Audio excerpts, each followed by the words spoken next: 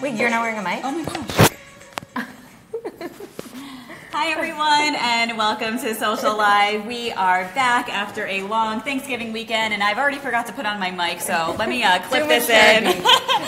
Welcome, Jill, back to the show. It's so good to have you here. Thank you so much. It's so good to be here. It's been a few weeks. The last time I was here, I was about to get married. Yes. So I am married. That happened. Yay! And now you're about to leave for your honeymoon on Saturday. It's insane. Where are you off to? Where can we hop into your luggage and follow you to? Going to South Africa. So a few days for safari, which is very so nice. Exciting, a little scary. How'd you pick South Africa? So we were all set actually to go to Hawaii. We were going to do a little bit of a road trip on the west coast of California, start in wine country, and then go to Hawaii from there. And then all of those wildfires happened in wine country, and I'm watching, and I'm like, I don't know if this is the best time to go. And then I was talking to a few people, and they'd said, you know, you're not really going to have this opportunity again, 2 weeks off from work, and you may as well go somewhere super cool that you probably won't get back to. And then we thought, South Africa. Did you start exploring social media and looking at all the beautiful photos? Oh, yeah, of course. Then I stalked Instagram, anything that said South Africa. And my husband's actually been to this one safari that we're going on, so it was pretty easy. He took care of everything. Amazing. He booked the whole trip. Wow. It was amazing. He married a planner. I'm jealous. Yeah, he booked the whole thing, so much so that I'm almost like, I don't know anything about the trip. Well, that's exciting. Somebody said to me, one of my friends said, oh, so do you have safari clothes?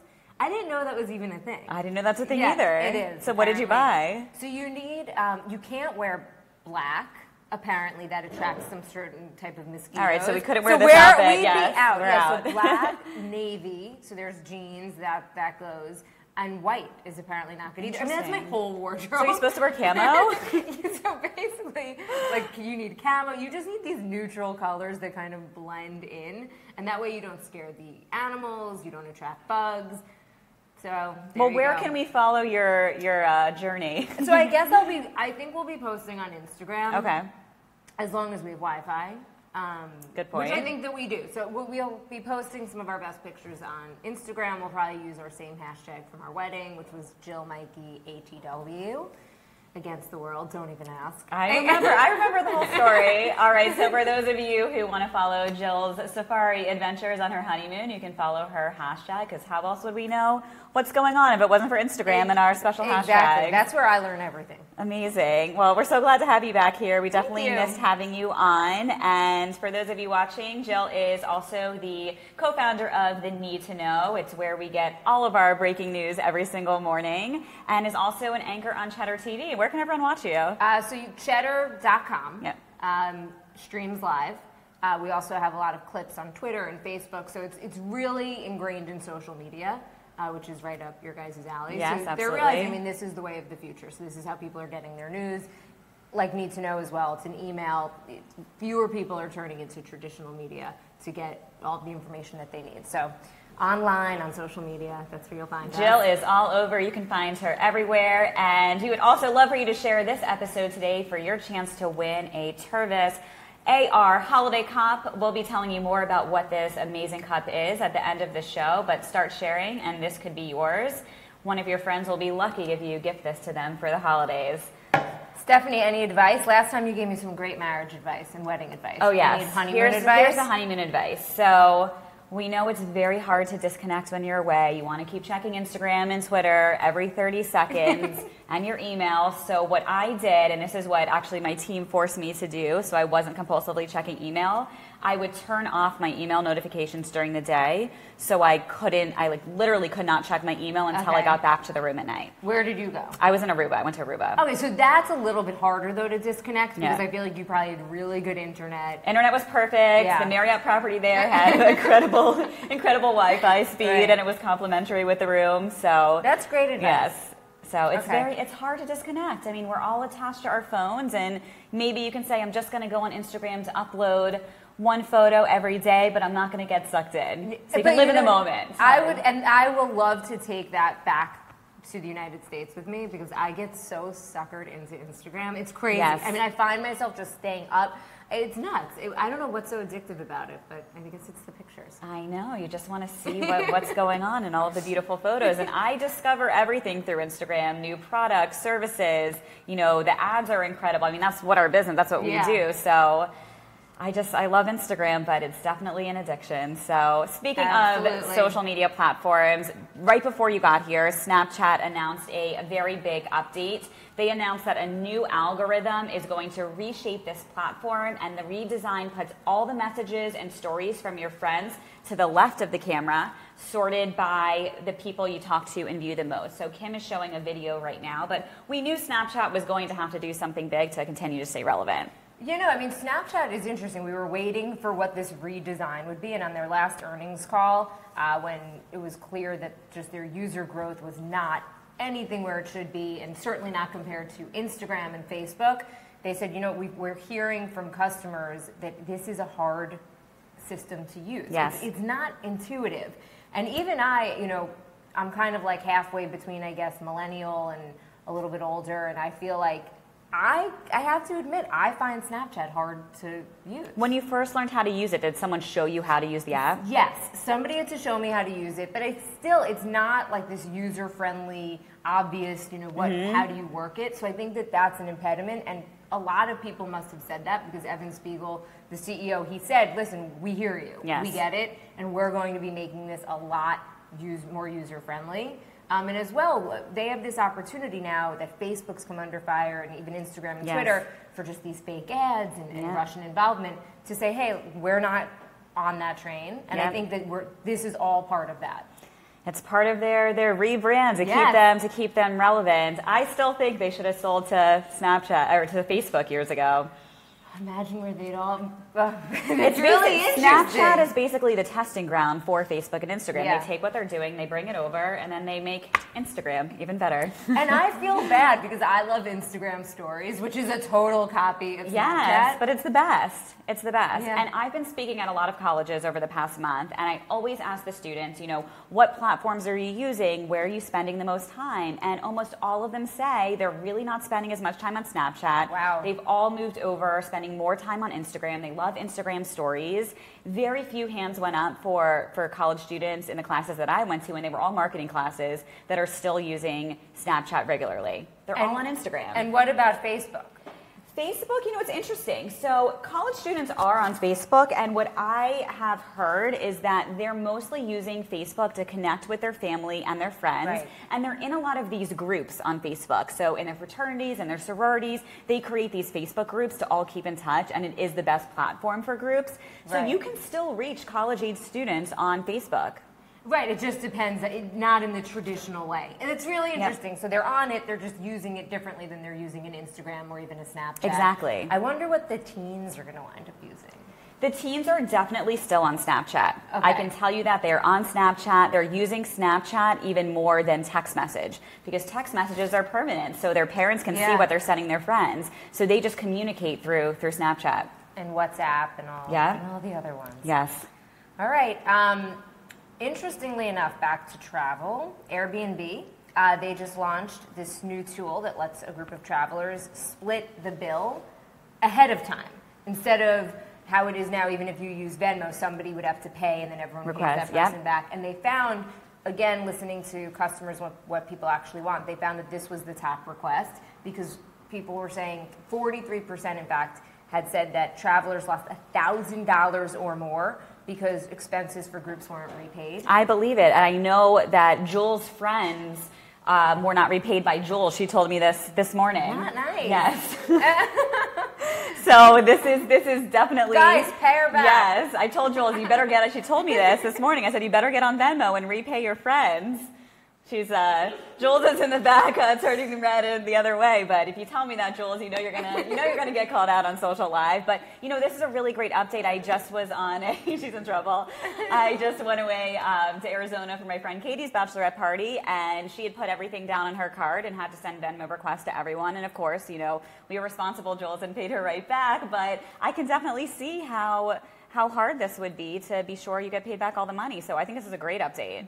Definitely, and it was, again, their #1 request. So I love that through social media, actually, it was the CEO of Airbnb, December last year, of Christmas actually, posted to customers, hey, if you would want one change, or if there's one thing that Airbnb can do to make things better, what would it be? And this was the #1 request. And look, now it took a year, but they did it. And I think that social media, whether it be through Twitter especially, but Facebook, all these mediums that are letting CEOs of companies have really direct contact with their customers. And I think that we're seeing big improvements that are actually helpful to customers. Absolutely.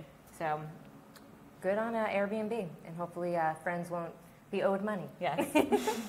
I'm going to be in trouble with her after this episode. Well, Cyber Monday hit record-breaking high sales, $6.59 billion in the U.S.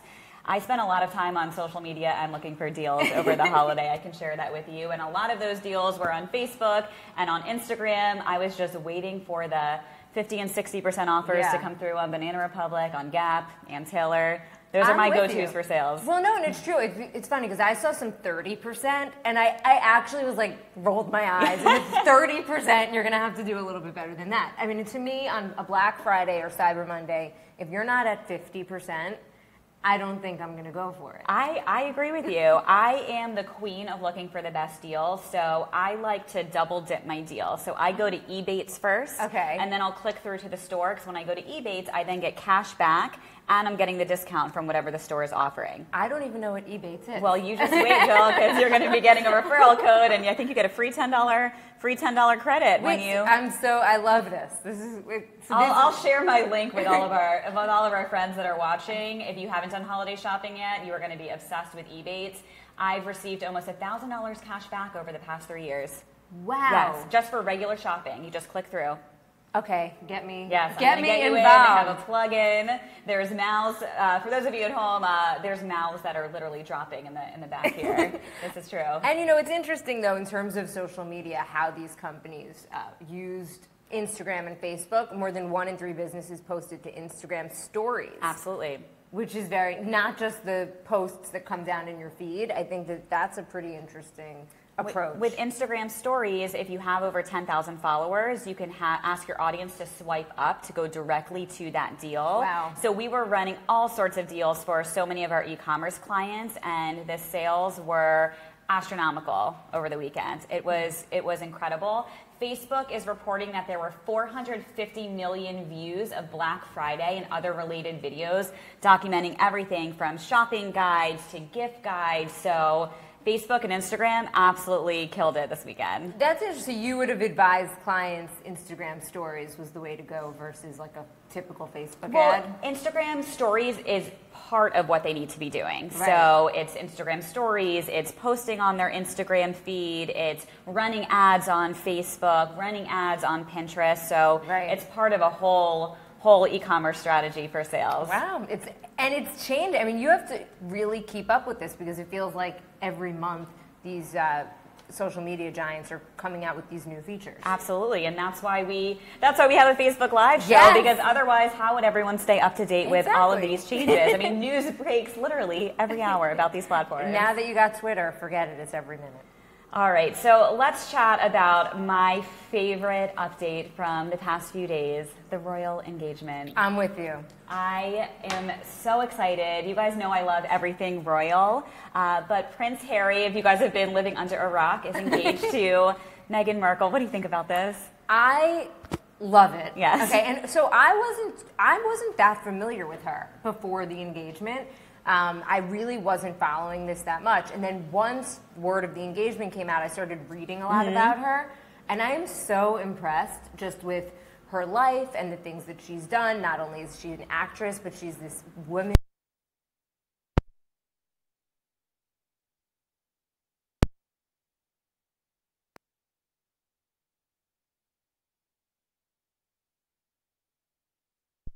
She was responding to a commercial.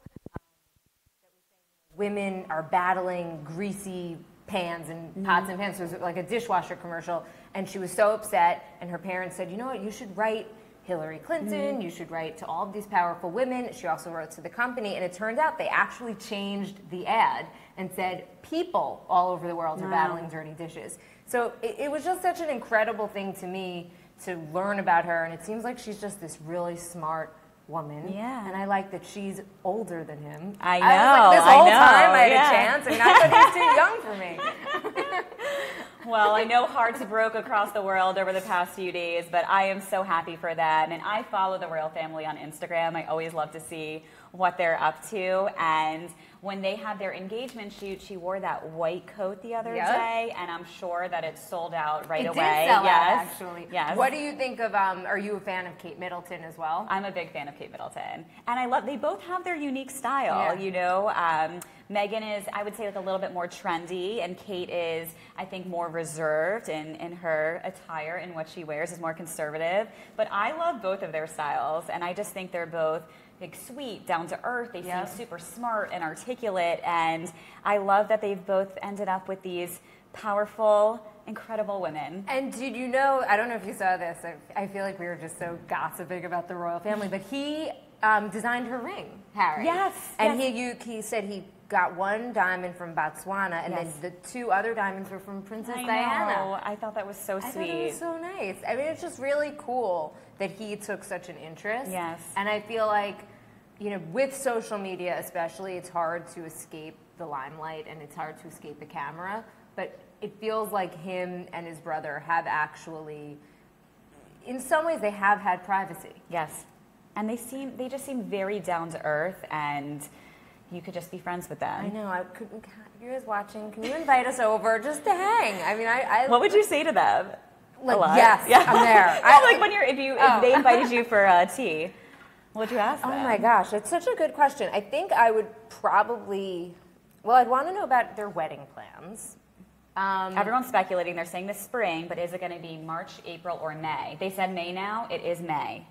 Okay. Joel says it's May. Good. It's going to be nice, beautiful weather. They'll be outside. When are you guys going to have kids? I mean, that's what I get. Well, they already said. They said that they want to start a family soon. Oh, really? That's why they're doing it. I think they're doing quick engagement. I love that. I mean, I think I would be very interested in their courtship because they had this sort of, it feels like a whirlwind romance, and it was so out of the limelight. I mean, clearly pictures leaked here and there, but I'm curious how they met. How did they first know? There's a video out. You have to watch it. It's a 20-minute video. It just came out the other day. It's a sit-down interview where they talk about their whole love story and how they met. Oh my gosh! I'll So get how you the link. We'll put up the link. How did they meet? They met through a mutual friend, and mutual friend connected them.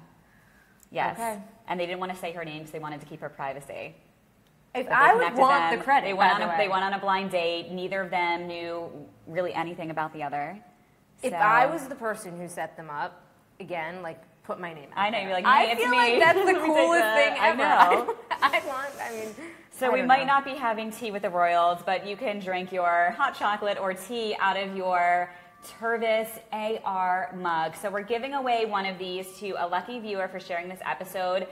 Essentially what you can do is download their app, and this entire mug is going to come to life. Are we showing the screenshot of it right now? Okay. You guys check this out at home right now. This is so cool. Your kids will absolutely love this. If you are watching and you're using the app, the gingerbread starts to eat all of the gingerbread on here. It's the coolest thing It's ever. absolutely adorable. So let me read you a little bit about this company. They're an innovative drinkware company, long loved for their fresh and expressive designs, and they continue to revolutionize the industry with the latest tech-enabled products that redefines everyday drinking experience. That's awesome. And you can purchase your own gingerbread custom AR mug. It's $19.99. It's on tervis.com, tervis.com, and Kim is going to put that up on the screen. And then you can download the Tervis AR app and literally watch the little gingerbread eat all of the... I think that's a great price, especially considering this could keep your kids entertained in the back of a car, for example, where you don't really have much going on. I think this is such a great idea. I do too. So I'm impressed. I think I won't. Well, I can't wait to see what lucky viewer wins their own mug for the holidays. So don't forget to share this episode. We are going to be back next week with a very special guest. Pamela Murphy from the Select 7 will join us and tell us all about how she started her platform. We're so excited to have her. And Jill, thank you so much for co-hosting today. This was so much fun. Yeah, thanks for having me. Thanks for the honeymoon advice. Yes. And follow my hashtag and stay up to date with all my safari travels. Yes, I can't wait. Bye, everyone. Have a great rest of your week, and we'll talk to you soon.